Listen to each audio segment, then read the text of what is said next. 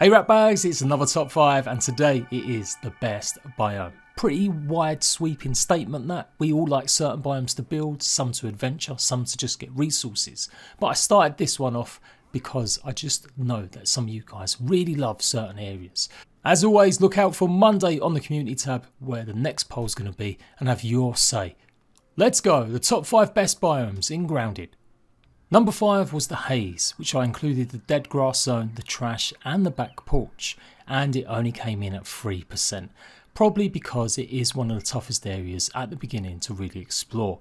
Not only have you got the haze, you've got some pretty dangerous creatures with the infected, and the other zones, let's face it, who really wants to live in a trash heap?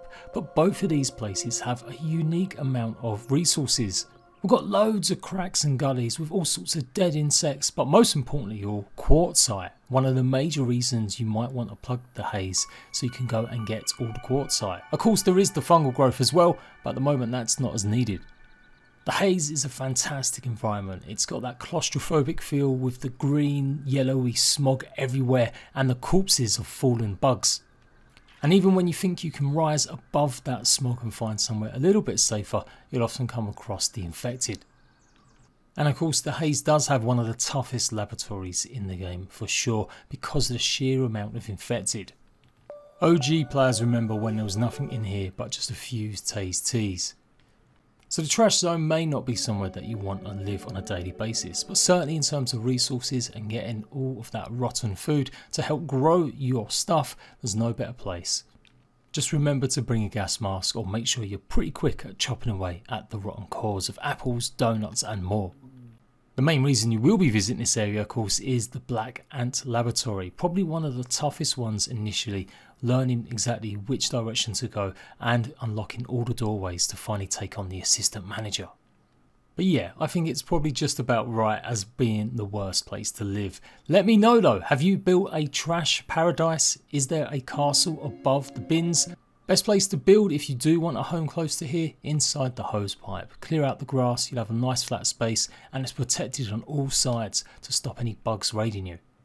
So I don't think many people are going to choose either the haze or the trash zone as one of their favourites, but I did include the back porch as well because I do figure that some of you guys may have built a base on top of the paint can or close to it, or maybe you walled off some of the sections underneath to have one of the strongest defence points in case the bugs raid you. There's some little spots that have a huge amount of mushrooms as long as you're prepared to deal with some wolf spiders. The haze, a great place filled with atmosphere and environmental challenges, but not somewhere that you want to make a home permanently. Number 4 with 10%, the picnic table, sandbox and slab path. Starting with the sandbox, I love this environment. It's so challenging making sure you've got enough to not get burned to a crisp. Of course the ant lines give that added danger effect, plus the little wolf spider that lives under the blue box. Despite it being pretty inhospitable, I would love to build an actual full base or convert the sandcastle into something actually livable in. I guess a bit like the haze though, that's why it's been ranked so low, just because it's not that useful for living in. It takes forever to get resources here if you do want to build, and so that's probably giving it some low points. There are some spots of course where you'll be here to cool down, and of course the main reason you're here is to get some of the food resources like salt and spicy chachars. But given that I put it together with the picnic table, I'm surprised it's not higher. I thought everyone loved the picnic table, converting the D&D board into an actual proper castle, or maybe even living underneath it, which is surprisingly underrated. You get deposits of salt and of course easy access to loads of bee fur, as long as you can kill them. These characters and figurines, often mistaken for just something from a D&D game in the 80s, looks like it might actually be in the game as a creature as 1.0 looms. I remember the good old days before there was a bomb and a rake to knock down and get an easy way up. You'd have to actually build huge stairways to try and get up here.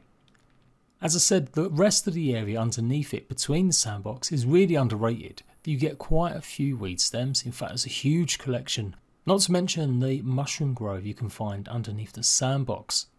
Again, maybe because it's just a bit too far from other places like the hedge where you're going to need lots of berry leather, or even the oak tree and lots of grubs and of course oak pieces. But this particular rise is a great location to build a base, or anywhere underneath the table in fact. and maybe a little bit too close to the mosquitoes, but there's certainly still some good merits to building something alongside these slabs, as long as no one actually becomes big and steps on you as they walk across the backyard. I think in future this location particularly might become more useful as we start venturing up into the upper yard in future. A lot of you guys I think really love the starting zone, as 14% of you voted for the grasslands and the wetlands in third place. There are some cool little spots for sure, whether or not it's the rock pile in the middle, and obviously you've got a huge amount of access to basic resources like grass, dead grass and more.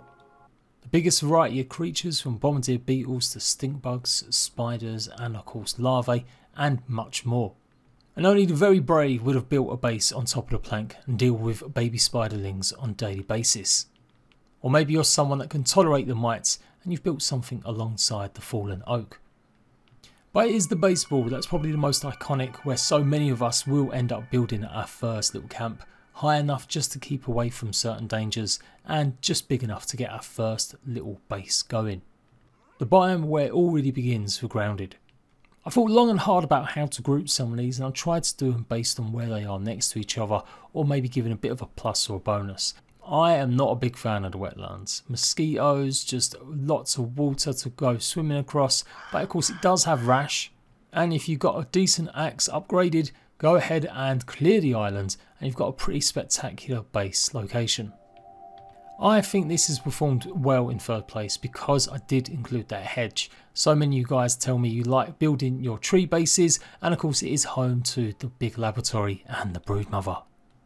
The oldest laboratory that we were able to explore, the hedge has been our first experience in taking on a bunch of TAs and making sure we've got something to cushion our fall in case we drop off.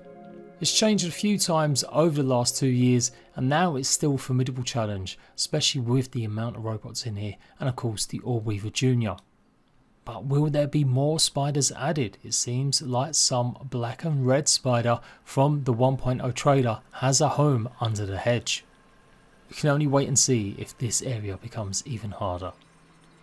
A huge jump from third place to second. 27% of you guys voted for the pond and the oak tree. Again, I could have done this a little bit different, maybe had 10 different options over a few days, and that might be something I do in the future for the best base locations. But in terms of just atmosphere, the amount of bugs, the resources, everything combined, the pond is a fantastic place. We don't often have enough reason to go back though, and we're looking forward to what they do with the upper pond, hopefully get us using our diving gear once more. The pagoda has long been a favourite base build location for many, and it's for sure a challenge learning what kind of ingredients you'll need to make diving smoothies and get the right diving equipment to explore the underwater laboratories. And it probably doesn't happen as much as it used to now you know exactly where the koi fish is going to be, but old Trudy here is still a bit of a surprise whenever she does get close enough to chomp on you. And then we've got the iconic oak tree, where we've had to go ever since day one to find out the story and progress through challenges from Burgle. We maybe not have to visit this place as much as we used to, since we can now access so much like the milk molar and others from just the regular field stations, but there's a lot of you that really just love building your bases here, even though it's pretty much one of the still most dangerous things going, with the wolf spiders constantly on patrol, as well as many Orweavers. So many of you have been impressed by you guys building massive tree bases all around this and eagerly telling me you can glitch through the top of the tree. But the oak tree is rich in resources, lots of ways to go and get some of the oak stuff. I've always wanted there to actually be some sort of oak building set. I thought that would be pretty cool, but there's plenty of other spots here as well, with the flower bed and the wooden post offering some of the best base location spots, still just high enough to avoid the jumping spiders. So I can absolutely see why it was number 2. But at number 1, with a huge amount, 46% of the nearly 3,000 votes, the upper yard, including the barbecue, shed deck and the trench.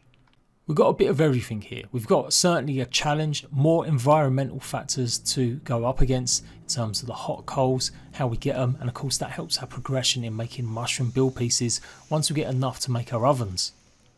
And then the trenches themselves, rich in certain food resources, quartzite and more of the new bugs like the black ox beetle.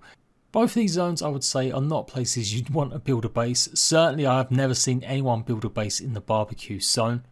But a lot of you guys have been telling me you're good to go if you build somewhere close to where the axe is, giving you easy access to the termites as well as the upper deck area. I guess you guys really just like the environments, the challenges and the stuff that they can offer in terms of resources, and certainly not just based on where's the best place to build, because I don't think anyone's voting the barbecue grill, the trenches or the woodpile. And I don't think the deck is either doing it for people as well, although there are some interesting stuff going on, like getting the lint and taking on some of the dust mites. So if you enjoy them challenges, the environments, it must be somewhere around here that you guys like building your bases. Close enough to them resources, but close enough that you can hop down to the pond and make your way across the oak tree with a zip line or two. And I actually vote this particular flower bed as one of the best places to build, particularly on the edge here on one of these slabs. That's where I've got my base. But I think for many of you guys, you're already in love with the new upper yard. It may not actually be fully finished and it could be subject to change massively, but it is looking fantastic and different enough from the grasslands. So there we go, your top 5 best biomes in Grounded, whether it's just fun to explore, the more challenging environments or somewhere great for base building. Let me know your favourite spots, and as always give me some suggestions about the next top 5 in the comment section down below. And until next time, rat bags, I'll catch you later.